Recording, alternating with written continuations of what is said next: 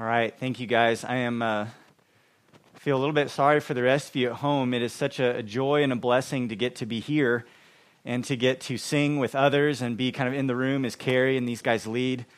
And that fills and warms my heart. I don't know about you guys, but I've reached the point in this whole COVID-19 shutdown thing where I'm kind of tired of it.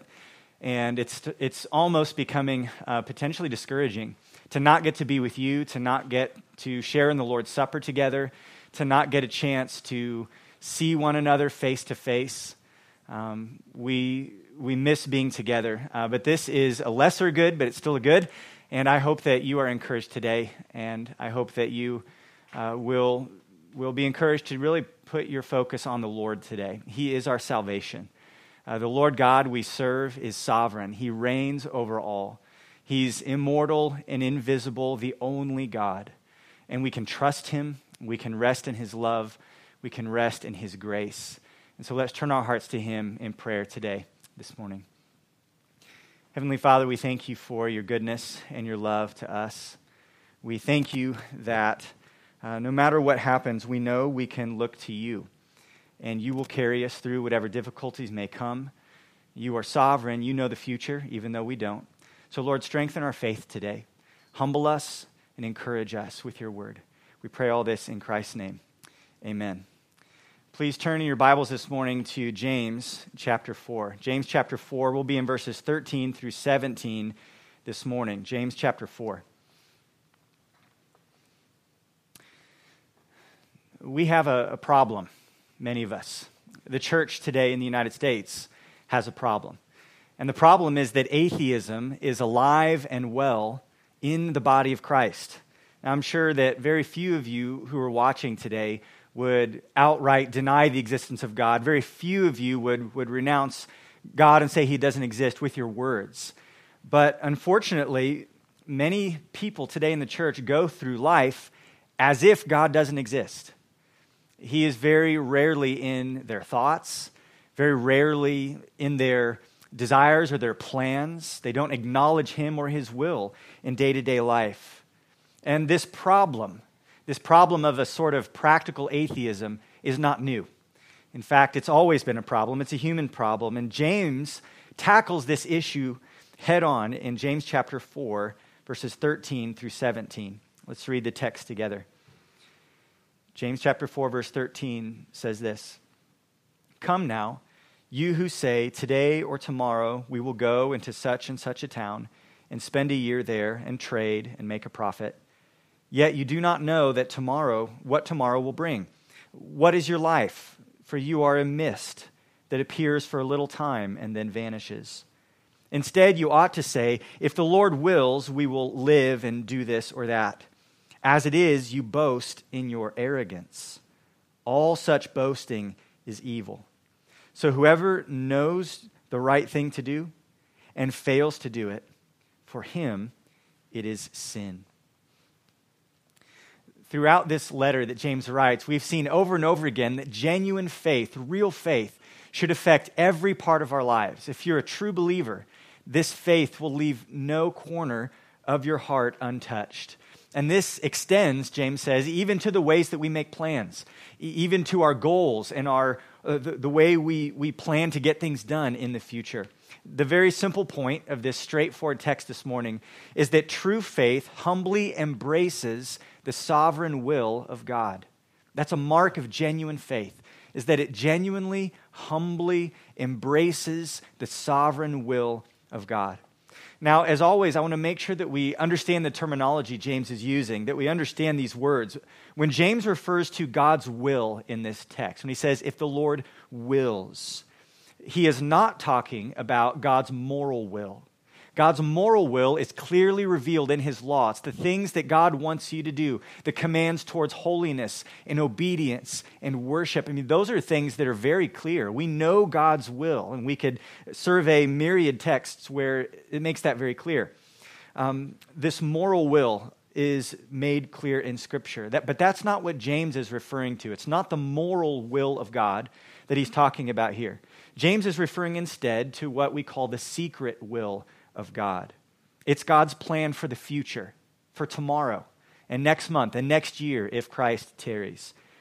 And unlike God's moral will, which we find very clearly spelled out in Scripture, God's secret will is usually not revealed to us. We are not offered access to God's secret will. We're never commanded to try to figure it out. Deuteronomy 29, verse 29 says this, "The secret things belong to the Lord our God." That would be God's secret will. There's certain things we don't get to know.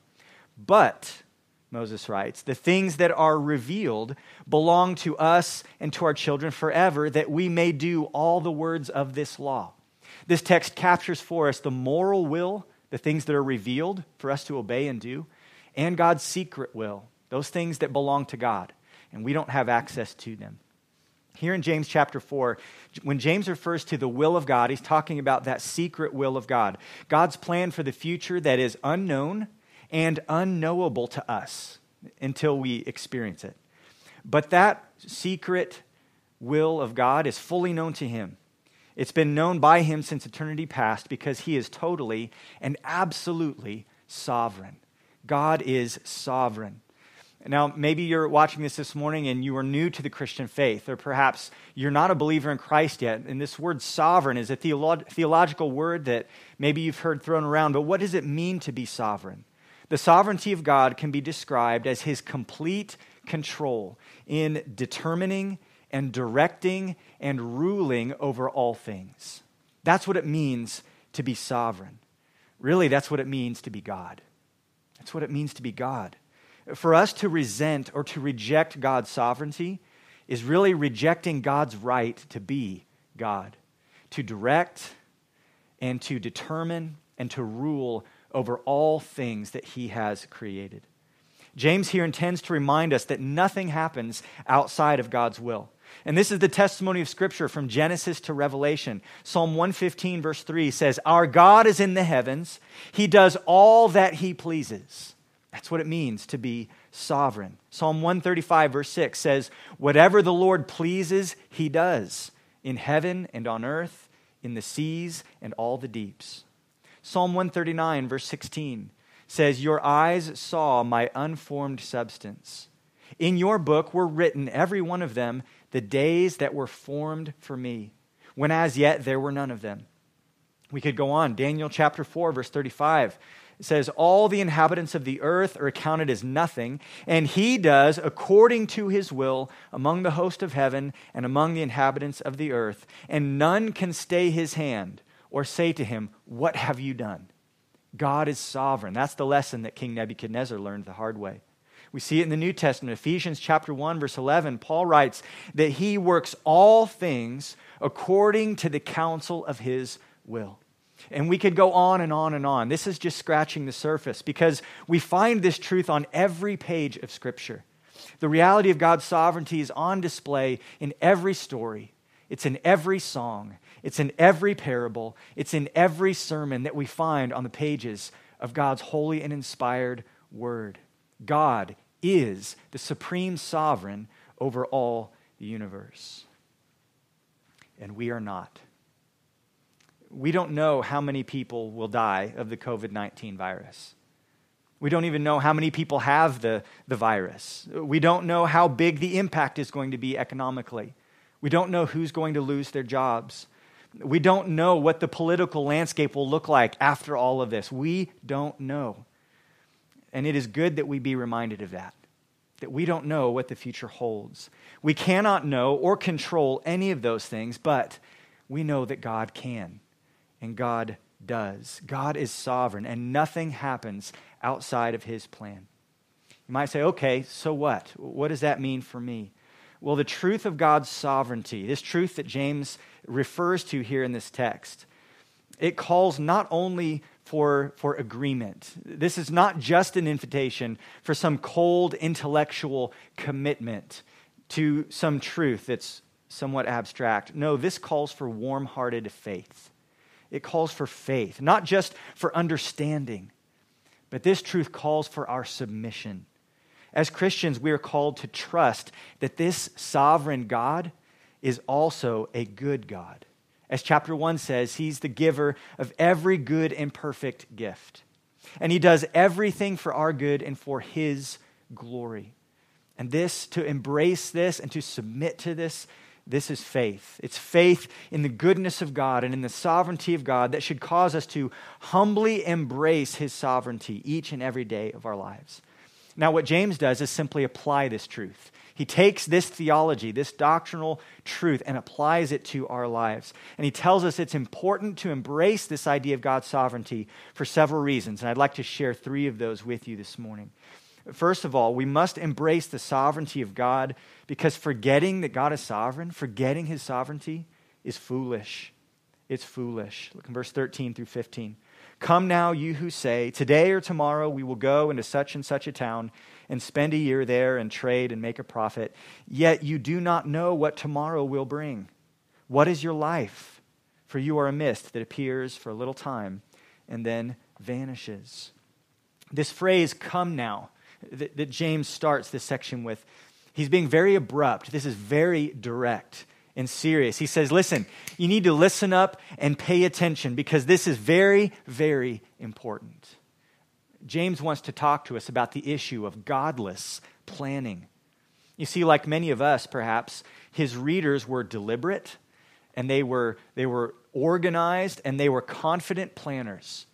And they were very sure of their outcome. They say, we will make a profit in verse 13. But there's a problem. The problem here is that there's no mention of God in their plans. There is no awareness of his control over all things, including them and their business ventures. There's no acknowledgement here of God's will for their lives. It's not necessarily their goals that James condemns. He doesn't have a problem with business plans, but it's rather the godless way that they are pursuing those goals. That's what James intends to confront. And notice that he doesn't call them brothers here. If you've been with us through this series in James, we've noticed that again and again and again, James regularly addresses his readers as my brothers. But he doesn't call them brothers here because honestly, they're not acting like it. This attitude of theirs smells of unbelief, not of faith. This godless mindset is all too common in our culture today. And sadly, it can even infect the church. You've heard it before. You've seen the motivational posts. Reach for the stars. If you can dream it, you can do it. Believe in yourself. The sky is the limit. If you work hard and put your time in, you can do whatever you set your heart to do. And there are some so-called preachers who even distort the gospel to be some sort of design source of power so that you can reach your personal goals, peddling a prosperity gospel that makes faith just a sort of means to your own personal ends. But where is God in all of this? What place does he have? Planning and ambition can be good things, but going about these things in a way that leaves God out is simply foolish. It's foolish. Proverbs 19:21 says, many are the plans in the mind of a man, but it is the purpose of the Lord that will stand. There are 2 reasons why it's foolish to forget God in the midst of your planning. We see both of these in verses 14. First of all, you don't know what's going to happen tomorrow. And secondly, your life is short. If being sovereign is what it means to be God, then James reminds us that being finite is part of what it means to be human. Our knowledge is finite. There's limits to what we can see and know. And our lives are finite. They end. And we don't know when. It could be in 20 minutes. It could be in 20 years. It is only if the Lord wills that we will live and do this or do that, verse 15 tells us. James asks us a penetrating question, as he often does. He says, what is your life? What is your life? Just like he asked in the previous section, who are you to judge? These questions are intended to remind us that God is God and we are not. We are creaturely. We are human. James here takes up a metaphor, a descriptive one that's found in Job and in Psalms and on the lips of Isaiah, that we are like a mist that vanishes. Like a breath of air on a cold morning. We're here for one moment and we're gone the next. God is the supreme and eternal sovereign. We are a mist. That's who we are. Listen, no matter how smart you are, no matter how driven and capable you are, no matter how much research you do, no matter how much education you have, no matter how much grit and guts you have, you really don't know for certain what's going to happen tomorrow. And you can't control the outcome. Luke chapter 12, verses 16 through 21 shows us the folly of planning without God, of banking on tomorrow and putting our faith in our plans and in our possessions. Jesus tells a story. He told them a parable saying, "The land of a rich man produced plentifully. And he thought to himself, 'What shall I do? For I have nowhere to store my crops.' And he said, 'I will do this. I will tear down my barns and build larger ones, and there I will store all my grain and my goods. And I will say to my soul, Soul, you have ample goods laid up for many years. Relax, eat, drink, and be merry.' But God said to him, 'Fool, this night your soul is required of you. And the things you have prepared, whose will they be?'" Jesus interprets this parable for us and says, "So is the one who lays up treasure for himself and is not rich toward God." Considering our inability to see the future and the shortness of our lives, it is really foolish to forget God's sovereignty and fail to factor it into our planning. Notice how James says that we should go about planning. He doesn't say that we should chuck all of planning out the window because God is sovereign and we don't know. That's not necessarily the application. Look in verse 15. Here's how we should plan. He says, "Instead, you ought to say, 'If the Lord wills, we will live and do this or that.'" That's what real faith looks like. True faith will humbly acknowledge the sovereign will of God, recognizing that while we don't know what will happen tomorrow, He does. And because He has planned it, it will come to pass. Our future is shaped by the contours of His sovereign will. But let me just encourage you with this. This reality of God's sovereignty calls not just for our acknowledgement, it calls also for our submission. As Christians, we are to trust that God's will is not just going to happen, but that His will is better than our will. And that's the challenge. That's the challenge for many of us today. As Christians, we're called to trust His will is better, and we are to humbly submit our will to His, to seek to align our will with God's will. Jesus taught His disciples how to pray in Matthew 6.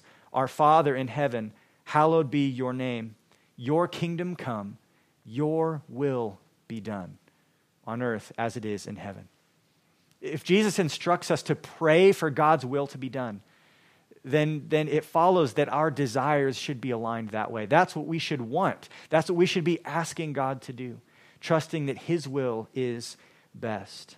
To say, "If the Lord wills, we will live and do this or that," that's not just shrugging your shoulders because, "Oh, well, God's in control. It's really out of my hands." No, it's rather a declaration of faith. It's an acknowledgement of God's sovereign plan and a statement of trust in God's purposes. True faith embraces the sovereignty of God, and ignoring God's sovereign will, James says, is foolish. It's foolish because we don't know what tomorrow brings, and we don't even know how long our lives will last. But there's a second reason why we should be careful to acknowledge God's sovereignty, embrace it. Secondly, ignoring God's sovereignty is arrogant. It's not just foolish, James says, it's arrogant. Look in verse 16. He says, "As it is," if you're making plans the way that verse 13 says, "As it is, you boast in your arrogance. All such boasting is evil." Again, James is always eager to not just condemn certain behaviors, but to diagnose the heart. And the kind of heart that makes these plans and says these words is an arrogant heart. The problem with this sort of planning is that it replaces God with self. It's sheer pride. Ignoring God's sovereign rule over our days and over our lives, that starts happening when we start to think that we are actually in control. James says this is boasting in our arrogance. And it's not just dumb. It's evil. It's evil. As it is, you boast in your arrogance. All such boasting is evil. This echoes very clearly the same logic that James used in the previous section about slander and rendering judgment on others. When we start thinking that we are the judge, we need to repent of our pride. James says, who are you to judge your neighbor? And when we start thinking that we're in control of our lives, we need to be humbled again. James says, what is your life? James gives us a little help here to grow in humility by reminding us of our place. And again, this is about far more than just business planning. He says in verse 16, look at it, all such boasting is evil. It's not just about business plans. This applies to all of life. Take note that this underlying heart attitude that James condemns, this kind of arrogant boasting, this pride, it has many different manifestations. Pride has many different species. It's like a virus that can mutate and adapt to our own tendencies, our own desires, into 1,000 different varieties. When we ignore God, no matter what kind of boastful behavior it leads to, James says it is evil. It is evil. We've already seen in James that pride follows in Satan's footsteps. Rather than humble, Christ-like behavior, pride is to follow the devil. In Isaiah, we read a poetic description of the fall of Lucifer. And it's interesting to note the parallel language between this text and that text. This text has this confident assertion that, we see this in verse 13, that we will do this and this and that. In Isaiah chapter 14, you see the confident assertions, I will, I will. I'll read it for you and just hear the echo of pride. You said in your heart, I will ascend to heaven. Above the stars of God, I will set my throne on high. I will sit on the mount of the assembly in the far reaches of the north. I will ascend above the heights of the clouds. I will make myself like the Most High. I will, I will, I will. And ultimately, what's at the end of this proud statement? To be sovereign, to be like the Most High, to be in control, to have the glory. That is for God and for God alone. And any sort of I will, we will confidence that ignores God is following in those same footsteps of when Satan fell from glory. Be careful not to emulate the devil's proud self-confidence and selfish ambition. Scripture makes it abundantly clear that God opposes the proud, but he gives grace to the humble. So the call for us is to humbly embrace God's sovereignty and guard against that heart-level arrogance that relies on self and trusts on self and is confident in self as opposed to relying on, trusting in, and being confident in God. Ignoring God's sovereign will is foolish and it's arrogant. And then thirdly, disregarding God's sovereignty is sin. It's sin. Look in verse 17. James concludes, so whoever knows the right thing to do and fails to do it, for him it is sin. James takes away any excuses we might have left at this point. He says, now you know, now you've heard, now I've told you, so you are accountable. You are accountable. Disregarding God's sovereignty is sin, black and white. This might seem like strong language to you to say, so if I'm not thinking the right way and sort of, planning according to this formula, then I'm in sin? Really? Does it really deserve that kind of a label? I think it's good for us to remember that there's two kinds of sin. There are, first of all, sins of commission. Those are things that we do that we're not supposed to do. So the Bible instructs us not to lie. When we deceive, misrepresent the truth, falsify information, that is a sin of commission. We have done something. We have transgressed God's law. So there's sins of commission, things we do, but there's also sins of omission. That's things we should have done but didn't. That's when you have an opportunity to obey God and do something he calls you to do, and you do nothing. Now, we tend to feel pretty good about ourselves if we don't do certain bad things. Right? We can look in Scripture and see some of the big ticket items and say, I haven't broken that law, I'm not breaking this law, I'm obeying this law. But we often sort of soften the description of sins of omission. Maybe it sounds like this, yeah, I really dropped the ball there. Or, wow, that was a missed opportunity, I guess. Or I really need to grow in that and do better next time. Or, yeah, I should probably do better there. But we need to recognize what James declares, that when we know the right thing to do and do not do it, James says It is sin. This really makes our view of sin a lot bigger, doesn't it? It expands it from just not breaking certain rules to any time we don't do all that God calls us to do. When we know the right thing to do, James says, and fail to do it, it is sin. I've read this before, but I want to share it with you again. It's an extended statement on sin by Pastor John Piper. He says, "What is sin? The glory of God not honored, the holiness of God not reverenced, the greatness of God not admired, the power of God not praised, the truth of God not sought, the wisdom of God not esteemed, the beauty of God not treasured, the goodness of God not savored, the faithfulness of God not trusted, the promises of God not relied upon, the commandments of God not obeyed, the justice of God not respected, the wrath of God not feared, the grace of God not cherished, the presence of God not prized, the person of God not loved. That is sin." We need a broader view of sin that includes our nature and our deeds and our failure to act as we should. Because only when we recognize sin for what it is can we then confess it and turn away from it and receive the cleansing and forgiving grace of God and the power of His Spirit to help us to do the things that God commands. James identifies godless planning as foolish. He reveals the heart behind it as arrogant, and he condemns it as being sin. But James also prescribes for us here the alternative behavior, the right kind of planning that springs from a different kind of heart. Again, to point you back to verse 15, James gives this solution. Instead, you ought to say, "If the Lord wills, we will do this or that." Now, this is not just a mere word formula that we're supposed to repeat. There's a lot of those little cliches that Christians can tack on to their conversations or their prayers. Yeah, we'll see you tomorrow for lunch, Lord willing, and the creek don't rise. That sort of a thing. It just can get tacked on in an empty sense.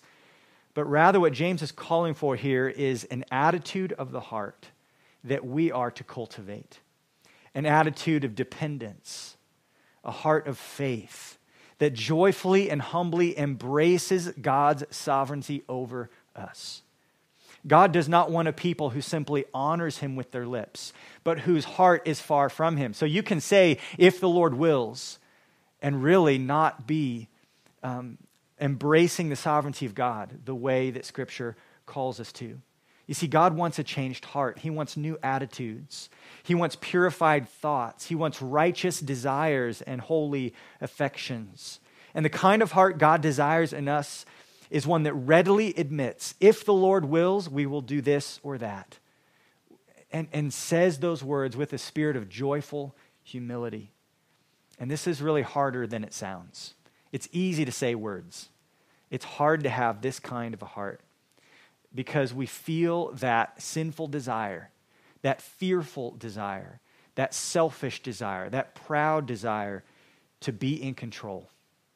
That's often why we plan. Because we want certainty. We want knowledge. We think that knowledge is power. And if we can sort of plan out the future, we can calm our fears and we'll know how to prepare adequately to face anything that may come. But this obsession with the future points to our spiritual need, doesn't it? We all believe that God is in control. But sometimes maybe you don't want Him to be in control. You don't want Him to be in control if it's going to mean that He ruins your plans, your well-laid plans. We know that God is sovereign, but the trouble is sometimes we don't like it. We secretly wish that our will could be done on earth as it is in heaven. We wish that we could be sovereign. We might not be foolish enough to think we can control our destiny, but maybe you have a hard time rejoicing in the fact that God does control your destiny. He controls your yesterday, your today, and your tomorrow. But James says that our plans are to be submitted to the Lord if the Lord wills. And this implies, again, not just good theology, not just proper speech. It requires a surrendered heart. We know that His will is going to come to pass, and we embrace it. We say, "Yes, Lord. Yes, your will be done. The fact is, the will of God always plays out. Always. God does what God wants. But listen, if you are a Christian this morning, if you have genuine faith, then that truth that God's will is always brought to pass, that God always does what God wants, this will be good news to you. It will encourage you. It will refresh your spirit. It will strengthen your faith. It will be good news, not a hopeless fatalism. God promises to do all things for his glory and all things for our good. And we can even look to Scripture to see examples of how this has already played out. If you want an example of God's will playing out in a way that glorifies him and greatly benefits us, here's the ultimate proof. The ultimate proof is this, that God sovereignly ordained to send his Son to take on flesh and to live a perfect life. But at the end of that perfect life, he would be betrayed by one of his closest friends, abandoned by the rest of the disciples, wrongly accused, falsely condemned, unjustly treated, and brutally murdered. That was God's will. And the purpose behind that plan was to not only exalt the glory of his Son, Jesus Christ, but to give you the eternal life, the forgiveness, the joy, the hope that you could have had no other way. Every turn of history, from Adam to Jesus, hinged upon that plan, anticipated that event, pointed forward to it, and God sovereignly brought it to pass. It was his will. Acts chapter 2, verse 23 says, "This Jesus delivered up according to the definite plan and foreknowledge of God." The gospel is the perfect example of God's sovereign will playing out, bringing about injustice and tragedy and suffering even to accomplish his perfect plan. Isaiah 53 tells us that it pleased the Lord to crush him. He has put him to grief. It was God's plan from before the foundation of the world. My friends, this is the good and faithful God that we trust, who is sovereign in this way. If his sovereign will brought about our salvation through the greatest tragedy and injustice that the world has ever seen in the crucifixion of Christ, don't you think we can trust him with our tomorrow? We need to understand God's love and God's sovereignty, not just in abstract philosophical terms, not just from a cold, rational, analytic perspective. We need to understand the sovereignty of God in the light of the gospel. The cross ought to humble us and lead us to embrace his sovereignty with faith and humility and joy. Let me ask you a question this morning. What are you holding on to when it comes to your future? What is it that your hands refuse to relinquish? What hopes or plans or desires or fears are you having a hard time trusting God with for tomorrow? Let me plead with you to lay those down today and to humble yourself before God this morning, because this is what real faith, genuine faith, looks like. Jesus, as our perfect example, agonized in the Garden of Gethsemane the night before his crucifixion. He knew what was coming, and he prayed, "Lord, if there's any other way, Father, if there's any other way, take this cup from me. Yet, not my will, but your will be done." Can you honestly pray that prayer this morning? This is the heart that God desires from us, a heart that knows and believes in and acts in light of God's sovereignty, a heart that has surrendered all ambitions and plans and dreams and desires to his perfect will, a heart that rejoices in the knowledge that God's will is always right, it is always good, and it is always perfect. And an arrogant presumption can only exist where there's an absence of faith. Faith rests in the goodness and control of this sovereign God. Genuine faith will be humble because it's looking to someone bigger, someone more powerful, someone more capable, someone more wise, someone who is all-knowing. True faith will embrace the sovereignty of God. And it's my prayer that you and I would both respond to this text and this truth with that kind of faith this morning. Will you pray with me? Holy Father in heaven, you rule and you reign over all things. God, today we acknowledge this truth. We confess that it is beyond our full comprehension, but yet it is something you call us to believe because it is clearly declared on the pages of Scripture. Lord, increase our faith. I pray that you would humble us today, that you would humble us and keep us from being resentful or critical or not content with your sovereign will. Lord, give us a deeper and a truer faith that embraces this truth humbly, joyfully, trustingly. Lord, make us willing to receive whatever you give and to relinquish whatever you take, to go without whatever you declare we should go without. Make us content and humble before you as the sovereign and good King. Lord, for some who are listening today who may not know you and this truth of a sovereign God scares them or even angers them, I pray that today you would bring them to see the goodness of this truth, that you would expose their unbelief, show them that living apart from you, living according to their own sovereign power and will, only will lead to destruction and judgment and loss.